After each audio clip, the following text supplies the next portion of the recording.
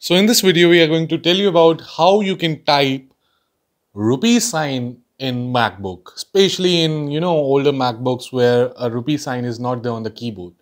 So it's a very difficult and very tough thing to write rupee if in case you don't have shortcut available with you. So in this video, we are going to tell you about the shortcut, how you can type it, and it's the best way and easiest way to type we would say rupee sign. And you can even change the font as well. As you can see over here, we can change the font of this rupee as well based on whatever type of text you want to show. So now we will show you how you can do that. It's very easy. I'm telling you, it's very easy. All you need to do is learn one simple shortcut. Okay, so that shortcut is control plus command plus space.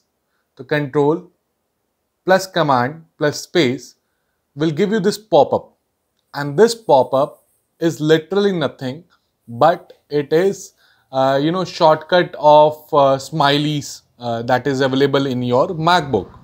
So in this particular MacBook, if in case you won't see over here the frequently used, obviously you won't see it because you haven't used it yet, then you have to type rupee in keyboard and you will be able to find the rupee symbol, and you can just use that and type it over here.